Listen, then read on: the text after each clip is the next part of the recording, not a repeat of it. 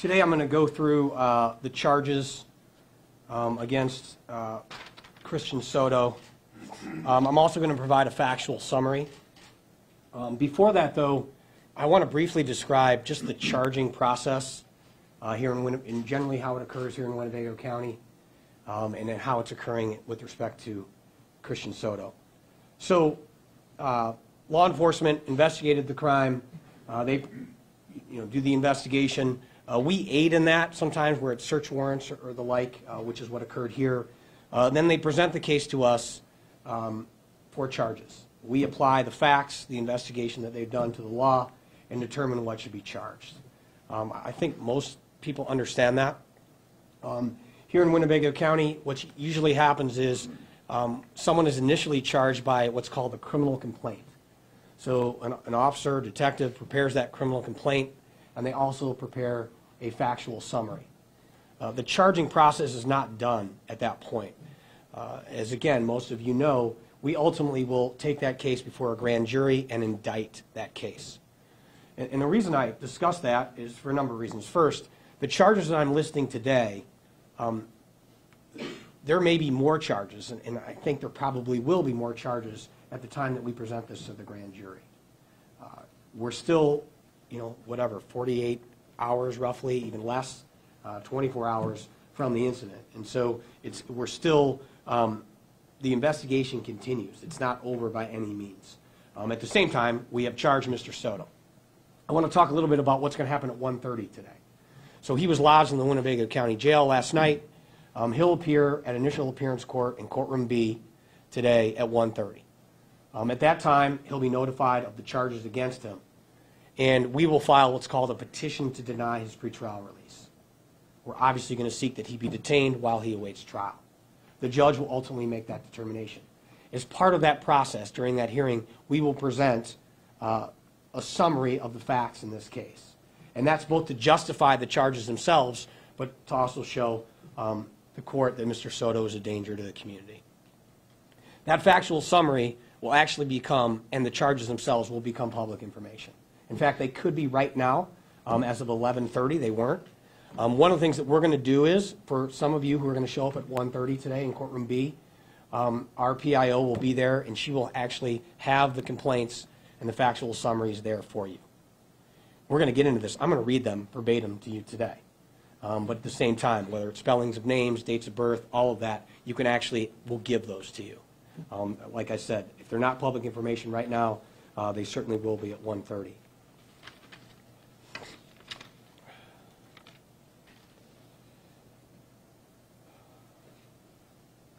Christian Ivan Soto, date of birth November 23rd, 2001, is charged as follows. Let me back up. There's two separate complaints.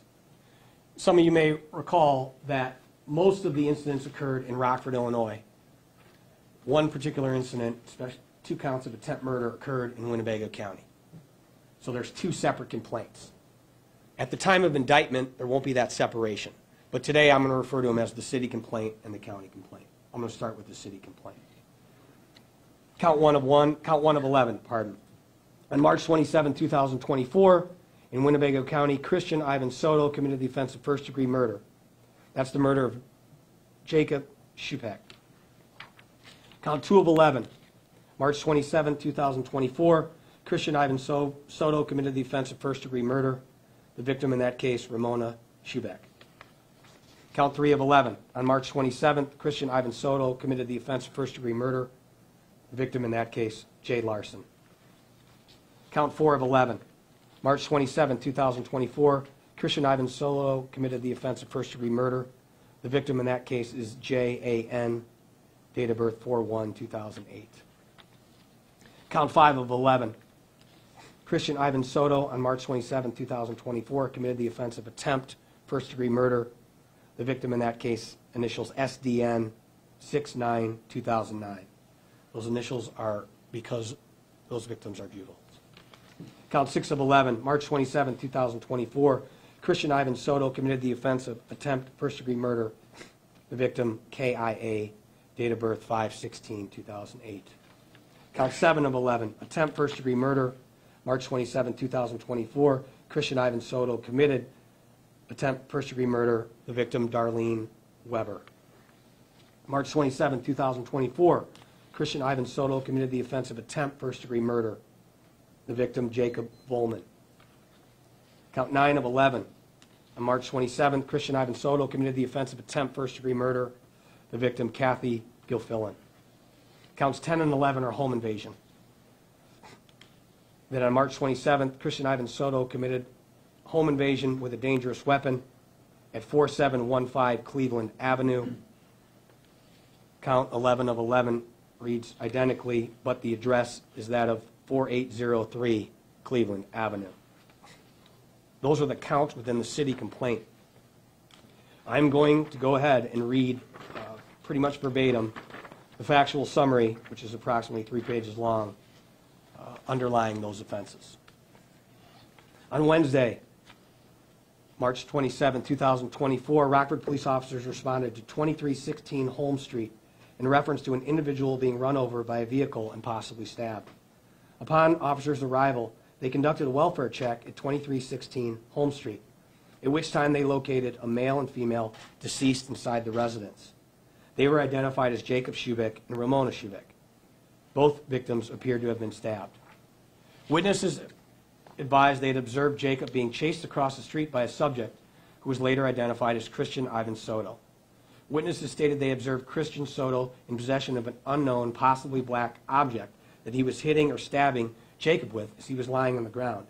It was then observed by witnesses that the suspect entered a black Chevy Silverado, which had been parked in the driveway of 2316 Holmes Street, and proceeded to run over Jacob at the end of the driveway. Jacob was observed getting up and running back into his residence. Soto was observed running back into 2316 Holmes Street and exiting a short time later.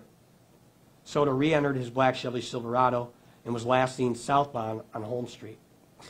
In regards to the events at 2316 Holmes Street, Soto was later interviewed after being advised of his Miranda rights by detectives. Soto admitted to being friends with Jacob and going over to his residence to smoke marijuana. Soto said he believes the drugs provided to him by Jacob were, quote, laced, unquote, with an unknown narcotic. Soto said he became paranoid after the drug usage. He said he retrieved a knife from the kitchen at Jacob's house and proceeded to stab Jacob and Ramona to death. He could not recall a description of the knife. Soto stated he then left the residence in his vehicle, and he recalled taking out the mailman. The attack on the United States postal worker took place in the 2200 block of Winnebago Lane. Officers located United States Post Office employee Jay Larson, who had suffered multiple stab wounds in his body in the front yard of 2217 Winnebago Avenue. He was transferred to a hospital nearby, where he later succumbed to his injuries. Officers spoke with a witness who resided at 2217 Winnebago Avenue. That witness advised he was inside his residence when he heard a commotion outside. He looked and observed a male battering a United States postal worker, who he referred to as his mailman, in the grass area near the front of his residence. He observed the suspect on top of the mailman punching him. He said he opened his front door and he heard the mailman yell for him to call the police. As he dialed 911, he observed the suspect begin to walk towards his front door. He said he quickly locked the front door at that point and continued to watch the incident through his window. He watched the subject walk back to a black pickup truck nearby and retrieve a knife from the vehicle. He described the knife as being distinctive due to it having an orange handle. The suspect approached the mailman again and stabbed him numerous times in various parts of his body. He stated the suspect entered the driver's seat of the pickup truck, drove forward, and ran over Larson. He said the suspect struck a parked vehicle nearby. The suspect reversed the pickup truck and ran over Larson a second time with the vehicle. The witness said the pickup truck briefly stopped, and he observed the suspect run away between the houses nearby. The witness was transported to District 2, Rockford Police Department, where he was shown a photo lineup. He positively identified Christian Ivan Soto as the individual he observed stabbing the United States postal worker and running over him with his truck. Soto, as indicated above, was interviewed after being advised of his Miranda rights. He admitted that he recognized the mailman who was walking in the street holding mail that he was delivering. He admitted that he stabbed the mailman and tried to run over him with his truck. Officers also began to receive 911 calls about an attack at 4803 Cleveland Avenue. Upon their arrival, they met with Darlene Weber and her son Jacob Bowman and her daughter Kathy Gilfillan. Officers learned the suspect, again later identified as Soto, forced his way into the residence and was armed with a katana-style knife. Darlene had just opened the door to the residence to allow their dog outside. At this time, Soto appeared at the doorway and stabbed Darlene in the left side of her face by her left eye. Soto then entered the residence and attacked Jacob and Kathy, who attempted to fight Soto off. Kathy sustained a stab wound to the lower left side of her chin, and Jacob sustained a laceration to the upper left side of his forehead and also the inside of the left side of his ear. Jacob was unsure if he was stabbed or if he sustained the injuries from Soto punching him. Jacob advised he struck Soto with a syrup bottle, at which time Soto left the residence. Darlene, Jacob, and Kathy were all transported to a hospital where they were treated for non-life-threatening injuries and were later released. Again, after being advised of his Miranda rights, Soto admitted to entering the residence and attacking 3 people with a knife. He recalled the residence having a pit bull and the dog biting him on his leg while at the residence. He fled the residence on foot. Officers were then flagged down about subjects being stabbed at 4715 Cleveland Avenue. As officers were responding to the multiple reported crime scenes, Rockford Fire Department was flagged down by a female in the 4700 block of Cleveland Avenue, who reported additional injured persons at 4715 Cleveland Avenue. Within that residence, officers located 2 injured juvenile females, SDN and KIA, along with a deceased juvenile female, JAN.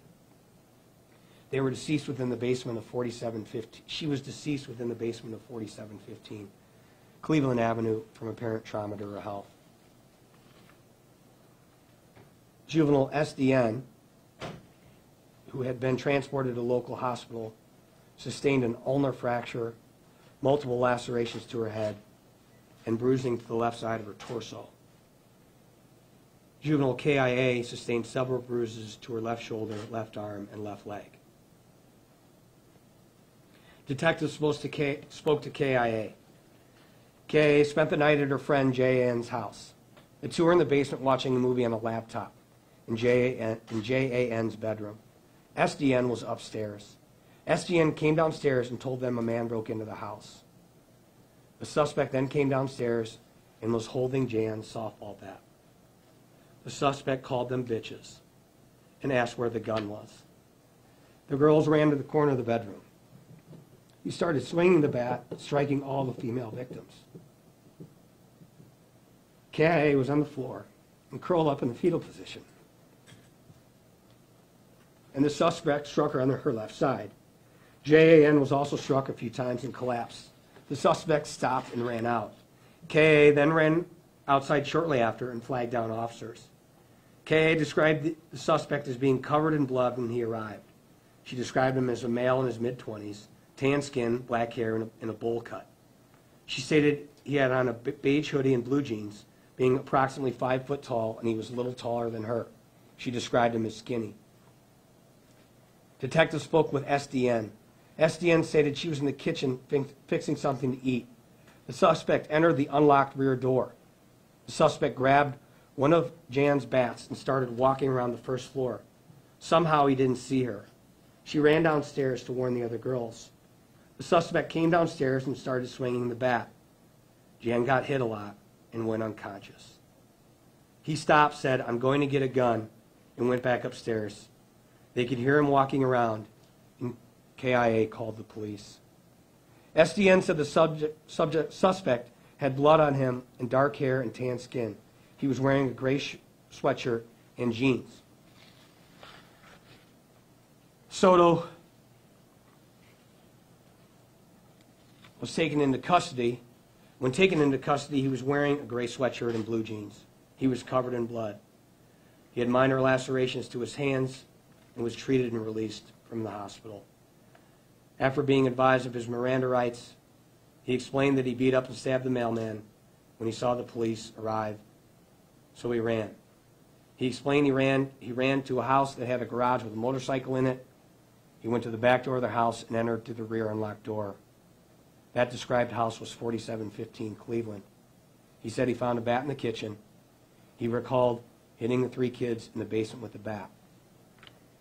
A bat was located in the upstairs bedroom with blood on it.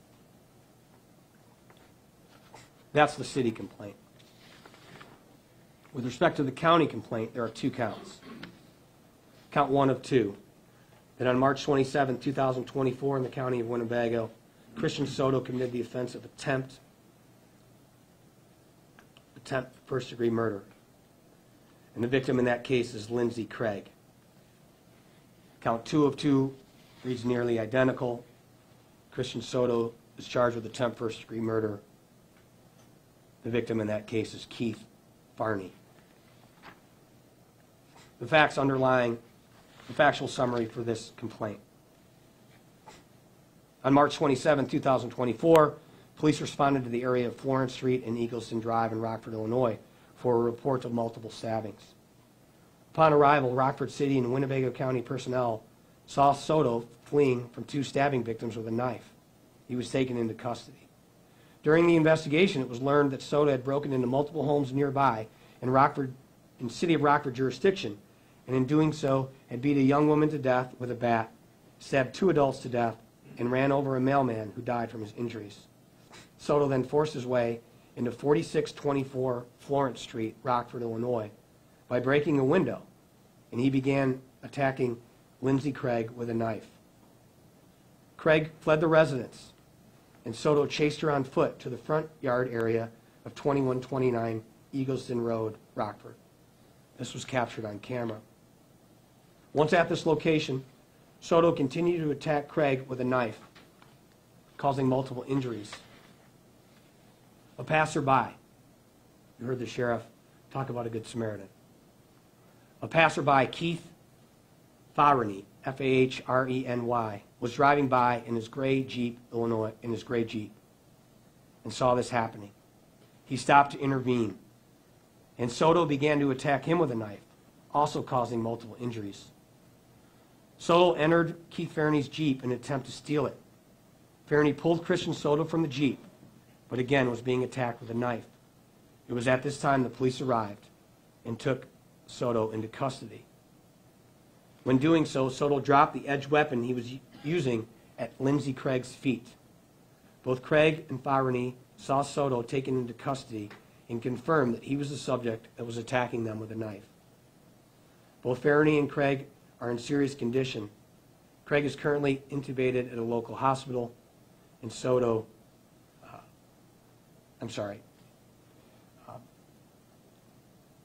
Craig is currently intubated at a local hospital.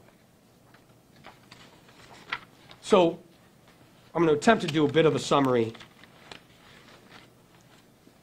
in terms of the addresses. The first address was 2316 Holmes Street, and it was that address that he killed Jacob Schubeck and Ramona Schubeck, who, as the factual summary indicates, he knew. The second address was 2217 Winnebago Avenue. That was where the murder of Jay Larson occurred. The next we believe to be 4715 Cleveland Avenue, which is where the juveniles were attacked and J.A.N. was murdered. Next, 4803 Cleveland, which is the attempt murders on Weber, Volman, and Gilfillan. The last address being 4624 Florence Street. Those are the attempted murders of Lindsay Craig and Keith Farney. I have to say this. Soto was presumed innocent unless and until convicted, found guilty by a jury or court of law. As I mentioned, at 1:30 today, we'll be seeking his detention. I'm confident that he'll be detained pre-trial. We'll also provide you with copies of these complaints and the factual summary. keep in mind, as I mentioned earlier, the charges are likely to be different, or there'll be more charges at the time of indictment, and also that this investigation continues. This is the information that we know right now.